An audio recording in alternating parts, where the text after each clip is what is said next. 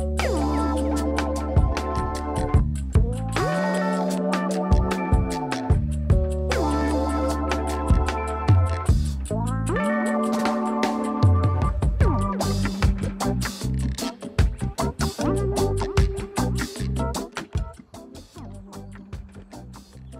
hey guys, my bad, did it again.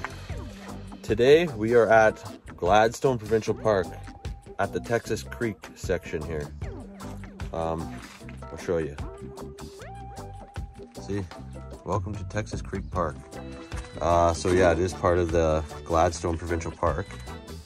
Never been here before. So this is on Christina Lake. We're just on our way back from the Kootenays now, and we're like, you know what, let's just go see what this Gladstone Provincial Park's all about. And I've heard the name a lot of times, so it'd be nice to check out. I think there's a beach down here, so that's where we're gonna go. Okay, so this is Gladstone Park. That's Christina Lake, so obviously like the park is actually massive. So yeah, this is all parks of the Okanagan. I didn't realize they consider all this technically Okanagan. You got Shoe Shop here, you've got Similkameen, Kootenays over this way, the Nicola region over here. Cool. All right, let's see what this is about. So there's a big campground over here. We drove down there thinking that's where we'd park, but you gotta just park at the beginning here if you're using just for day use. See all the other sign. You're allowed dogs here.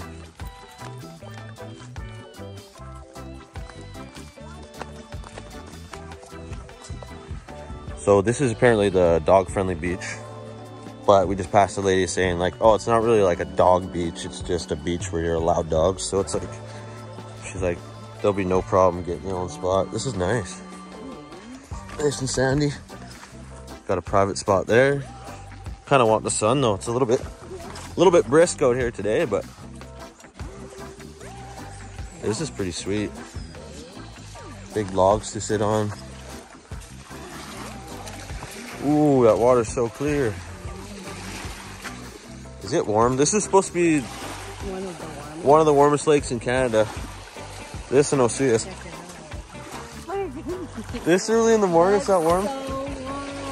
So I was reading up on why Christina Lake is one of the warmest lakes, and they said there's hot springs that actually feed into the lake. It lays on the Kettle River fault line, they said. And that makes hot springs pump into the lake. That's actually shockingly warm. I totally didn't expect that. Yeah, there's so many secluded spots here. Nice little coves you can grab and just stay for the day.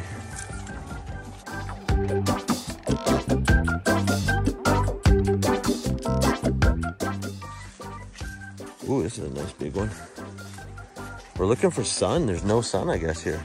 There's like one little patch there. If you want to warm up there. I think it's just the wrong time of the day, right? The sun's coming from behind us.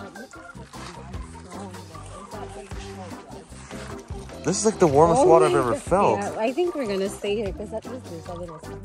This is insane how warm this water is. And it's like early in the morning. Imagine later in the day. That's crazy. I love this lake now. It's so nice. We should come here with the family. Yeah. Yeah, this is so glorious. I'm staying in the water just to keep warm. Which is crazy. Probably gonna go swimming. You're going swimming? At least we got a little patch of sun here.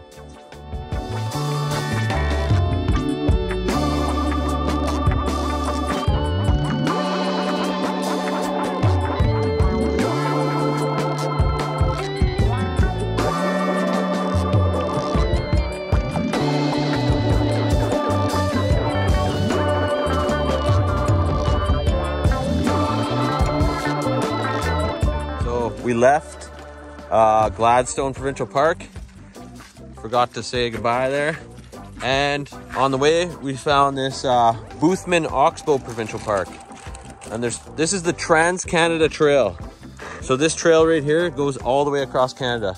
I believe it's the longest hiking trail in the entire world. So yeah, right here, this is where it begins. Or I think it begins over in, where is it? Beaverdale? No, Grand Forks. Oh, okay, Grand Forks, yeah. And you're going that way, east. So yeah, there's supposed to be a beach down here, so we'll check that out. Let's go. So some of the wildlife here, where grasslands and wetlands meet. So yeah, it's kind of there's a wetland over here, and as you can see up there, it's pretty much grassland / desert. So we'll walk straight through here. Trans-Canada Trail. That's, yeah. Columbia and Western Rail Trail. There you have it. Boothman's Oxbow Provincial Park. Here we go. So yeah, we're gonna be right on the Kettle River. And I'm gonna do my best to get drone shots. I believe I should be able to. Yeah, it's not very windy. The last couple days I haven't been able to get drone shots because we've been high on these mountains, and I threw up my drone the one time and it was blowing around, so I got a little scared. I was like, nope, not a chance.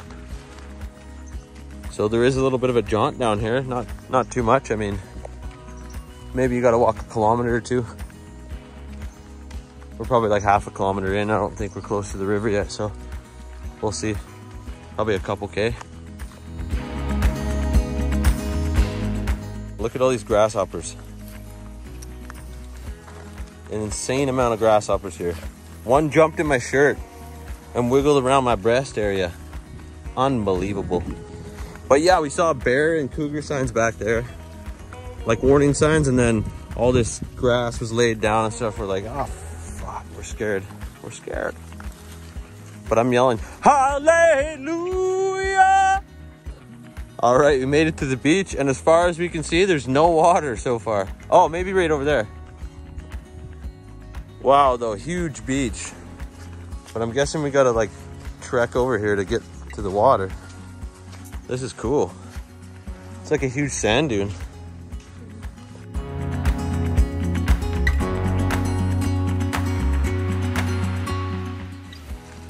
So yeah, you have to walk quite far across this sand. But that's hilarious, the river's still low. There we have it, we're at the river. Oh, it's probably cold compared to Christina Lake. We were at Christina earlier, obviously. All right, so we found our spot. We're gonna have some coffee with our cool little jet boil thing. And I'm gonna send the drone up right away here. All right, guys, I wanted to fly the drone, went to do it. It said I needed an authorization. It was trying to take my phone number. I don't know what that means. I didn't want to give it, so I'm not gonna fly the drone. But it doesn't matter because look at where we are. You don't need to fly drones when you're in this kind of beautiful place. We're gonna cook. I mean, not cook. Boil some water for some coffee. About to test the water. Oh, that ain't no Christina Lake there, that's for sure. But it's not bad. Splendid. It's really nice.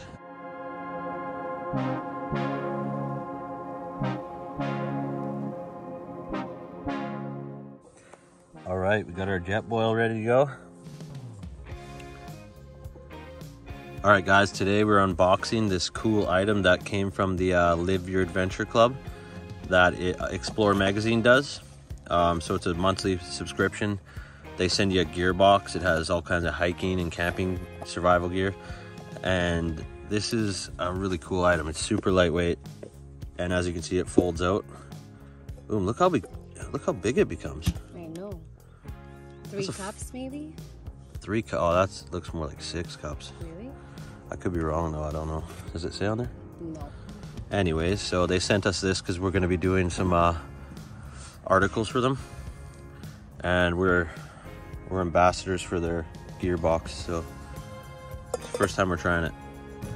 Okay, we're putting the water in now.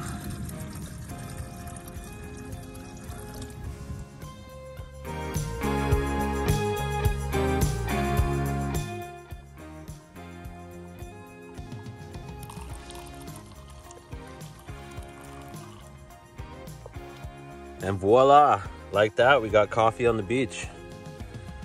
And that's how it's done. You guys have to get this setup. It's tremendous. Check out the gearbox at Explorer magazine. There you go. Oh, it's cold.